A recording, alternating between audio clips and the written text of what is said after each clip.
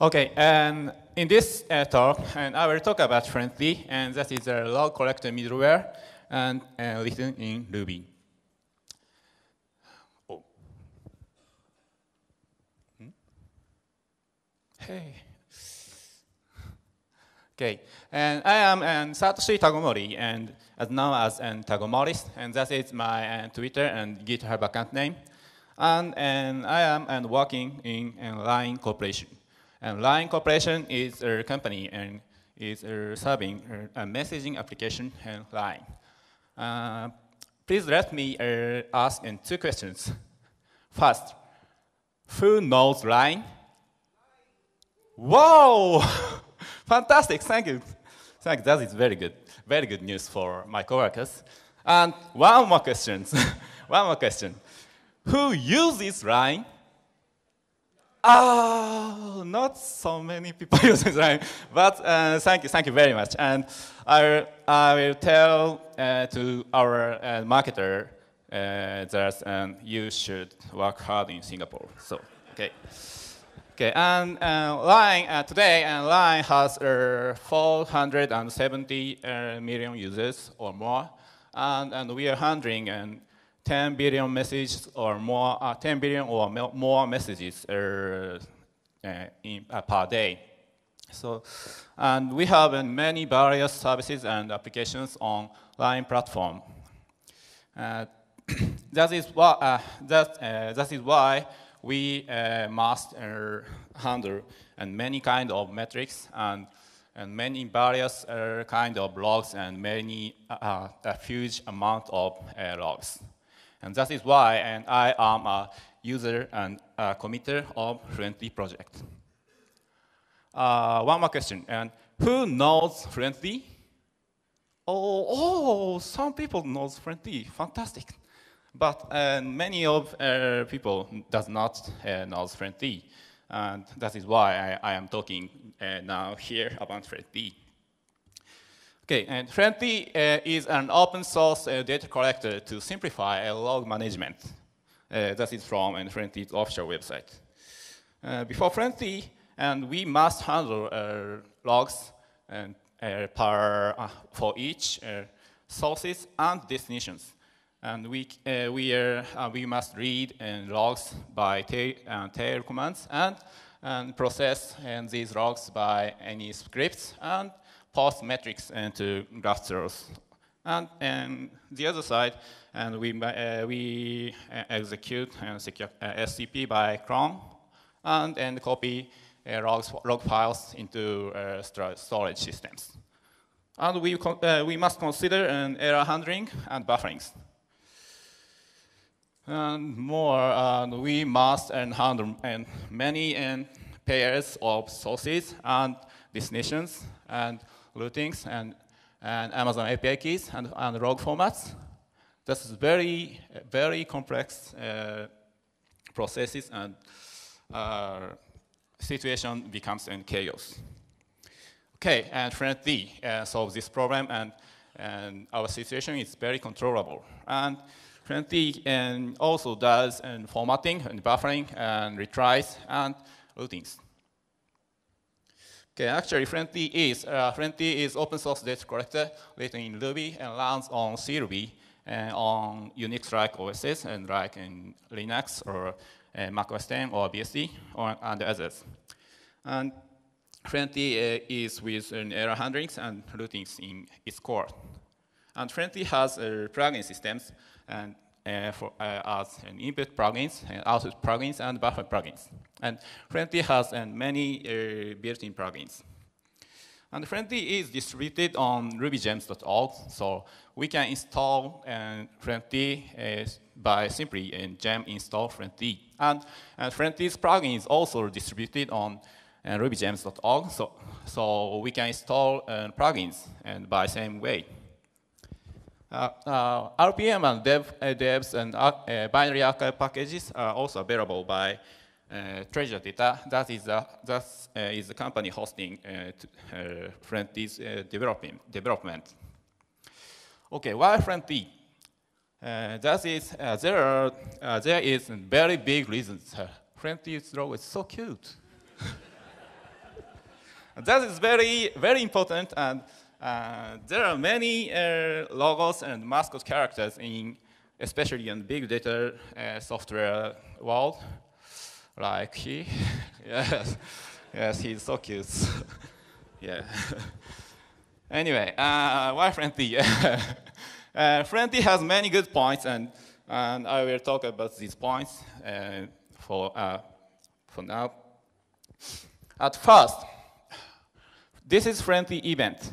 Fluentd event is very simple, and Fluentd event is built on 3 elements, and tag, and time, and record. Fluentd's tag is used for routing, and tag is actually a dot separated string. And time is a Unix time, so 64-bit integer, and time is formatted for our local times and local formats. And record is actually JSON objects and also a hash object with string keys in Ruby world. And record does not need any schema, so we can put any data into record. And next, this is Fluentd's configuration. And Fluentd's configuration syntax is as same as an Apache web server, and it has sections. And source sections are for input plugins, and match sections with tag patterns are for output plugins.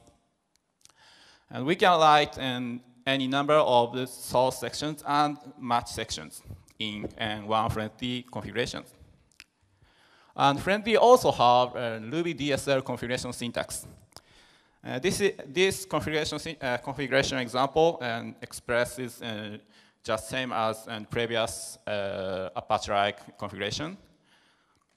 And also, of course, we can write any Ruby code in this configuration to extract loops or enumerators. Okay, and next, tag-based routing. Fluentd does tag-based routing, and Fluentd can have any number of input plugins, and input plugins emits events into Fluentd core. And Fluentd core mix these events once, and then Fluentd core routes these events by tag patterns to each output plugins. Output plugins process these events by their own configurations. And Fluentd output plugin can emit events into Fluentd core. So this style Fluentd output plugin performs like filters. Okay, and Fluentd already have many public plugins and 300 or more plugins, and we can install these plugins over rubygems.org by gem commands. Okay, and next, Fluentd patterns, and let's see what Fluentd can do. This is the first and most simple pattern. Fluentd reads lines from file and pass it into Fluentd events. And then Fluentd formats these events and write by lines into files.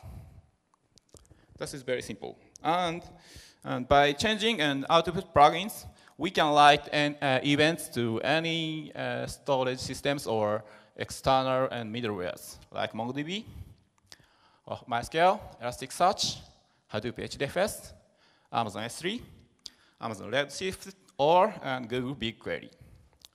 And many more plugins exist, and we can write events into many more middlewares and external storage systems.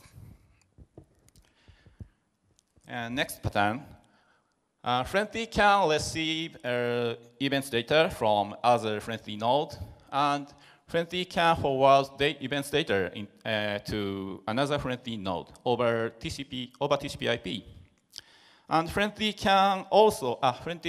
can also receive events from Fluent Logger client library of each programming languages over TCP/IP. And Fluentd forward plugin and have load balancing and active standby features, so that is very useful for make Fluentd clusters.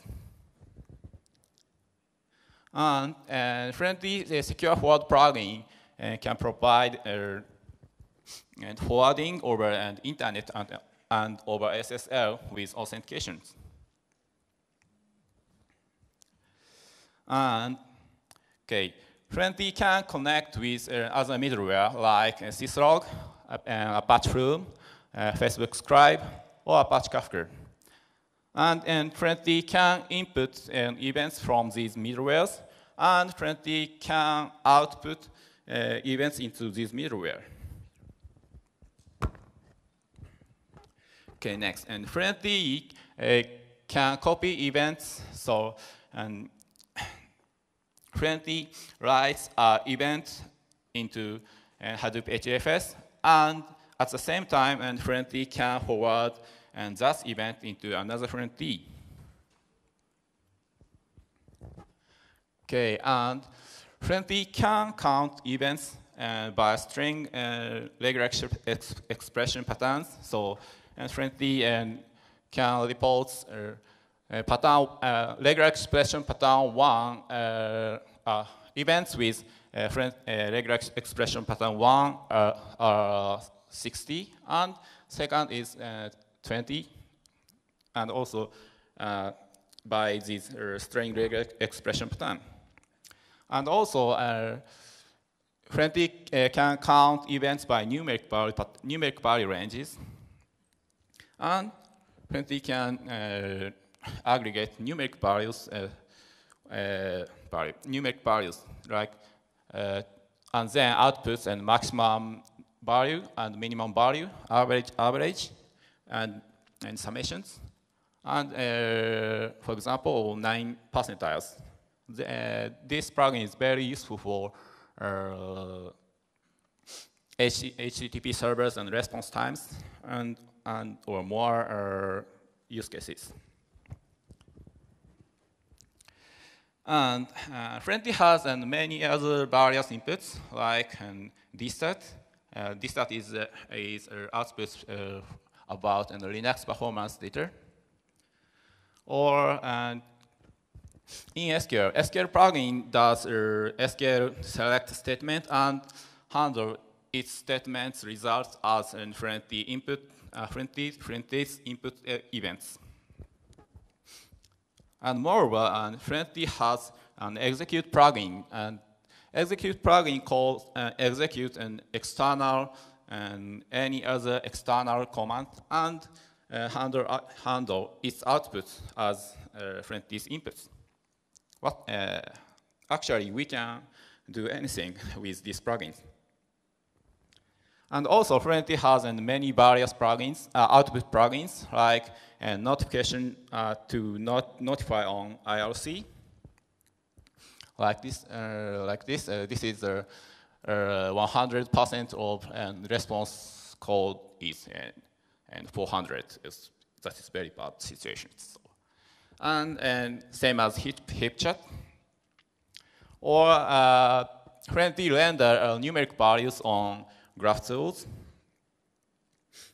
And also, Fluentd out execute plugin can do anything by external commands. And one more and last pattern. And Fluentd output plugin can emit events into Fluentd core, so that works as filter. This is one example. Fluentd execute filter plugin can use an external command with filter as filter, like Unix command pipelines. So this is a perfectly stream processing and filter. So Fluentd's input events are processed as stream processing, and outputs. Fluentd can output these results into any other storage systems or other nodes. And when we are using stream processing RPC server, Noricra is a stream. Provides stream processing with SQL, and Fluentd Noricra plugin. Noricra output plugin sends events into Noricra, and Noricra processes these events by SQL, and then Fluentd fetch these SQL results as Fluentd's events, and send these events into another nodes and another systems. And this is the piece that Fluentd does error handling and retries for all these plugins. This is very useful. For these reasons, Fluentd can resolve the problems of these chaos situations into these controllable situations. Okay, and Fluentd's versions. Fluentd's latest version is in version 0.10.50, and this version is released on middle of this month. And Fluentd's and 0.10.x versions are stable versions and latest versions. And many minor features and feature updates and bug fixes are also included. And new features for version 1 are also included. Fluentd version 1 is planned as the first major release, and planned someday in this year. And Fluentd version 1 is completely compatible with these latest versions, and also have new additional features on these roadmaps. For example, on new configuration syntax and new plugin backends, or demo process management, and much core CPU supports. Okay. And current Fluentd runs on CRuby and on Unix-like OS systems, but Fluentd on JRuby is under development, and our developer is trying to support CoolIO for JRuby, trying to fix CoolIO to support JRuby. And JRuby is Fluentd is based on CoolIO, that is event-driven programming library. So this fix, when this fix will be completed, we can start to support JRuby for Fluentd. And also, Fluentd on Windows is under development, and Windows branch exists on Fluentd's repository, and 95% are working, but not complete. And some developer is working for Fluentd on Windows. Okay, and use case in line. And this is a analytics data flow overview, and we are using a Fluentd cluster to collect log data and routes and doing stream processing. And Fluentd cluster, we have two major Fluentd cluster, and one is for delivery and stream map processing, and second is for aggregation and stream reduce processing. And in detail, we have 4 Fluentd cluster, and And derivative cluster does derivative cluster and store logs. Derivative cluster collects logs from many servers and store these logs into an archive storage. And the copy and load balancing and send next cluster. Next cluster, worker cluster. Worker cluster does and pass these logs and store these logs into an Hadoop HDFS. And also forward these logs into stream processing clusters. And watcher cluster does does processing for monitoring and notifications. And then we can receive alerts and notifications and for too many error responses and other situations. And also, we have an SEP and complex event processing cluster, and that is a general purpose stream processing. And our application engineers write SQL and put into this Noricula cluster. So a Noricula cluster process and events from Fluentd and each application and Fluentd store these results into each application metrics storages.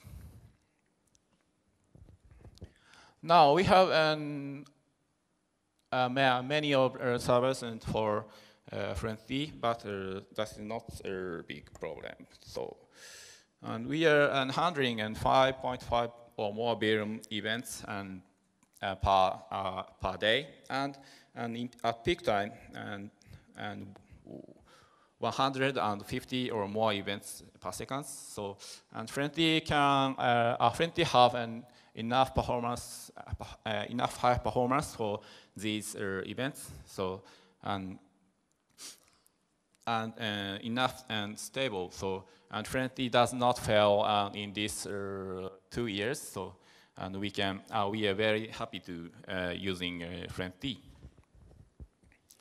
Okay, this is wrap up, and Fluentd is very flexible systems, and we have many plugins, and we can write any plugins easily. So, Fluentd is very. I believe that Fluentd is very good software, and Fluentd can make you happy if you are trying to collect many kind of logs or try to start stream processing in a very easy way. Thank you.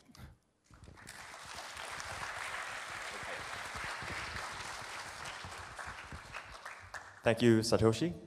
Do we have any questions for him about Fluentd or Line or anything?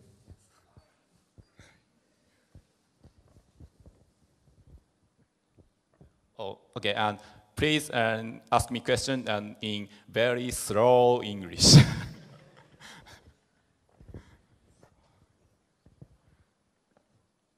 Hi, I'm Tian. Hi. Vigo. So we are also using Fluentd. Yeah, so it's cool. So and I have one question about how do you handle the cases that we lose the data? So any cases that we can lose the data and how we handle that? And the question is about fault tolerance or node failure or any other problems. So yeah, fault tolerance. So well, okay, and Fluentd have node level fault tolerance for node level fault tolerance, and Fluentd have file buffer for that problem. And Fluentd have many types of buffer plugins and with file buffer, and Fluentd writes these events into file as buffer, and that causes a performance penalty. But once events are written in file buffer, and Fluentd does not lose unless disk is broken. So, and Fluentd cluster level for Fluentd and cluster level fault tolerance, and we can copy events and forward into another node. So and we can also use load balancing and active standby. So and if we duplicate these events and write two different places. So and one place, one node, if one node fails, but events are also saved. But Fluentd have no acknowledge systems. So Fluentd does acknowledges by only TCP and handshakes and ACKs. So we have no plan to support acknowledgements for cluster level acknowledgements, and that brings a very big performance penalty. So we are not planning for acknowledgements for performance reason. Okay. Thank you. Any other questions? Well, we use Fluentd in production, and it's changed our lives. It's like we used to, you know, the diagram. Which actually, could you go back to the diagram? The dependency. I mean that one. Yeah. No. Yeah. That kind of summed up our life before that. Yes, and in our environment, and that is that was real. So yes, friendly. So our problem. Any reason why, if you go back, why Python on top? Is it because it only handles the easy thing? That is my little joke. So.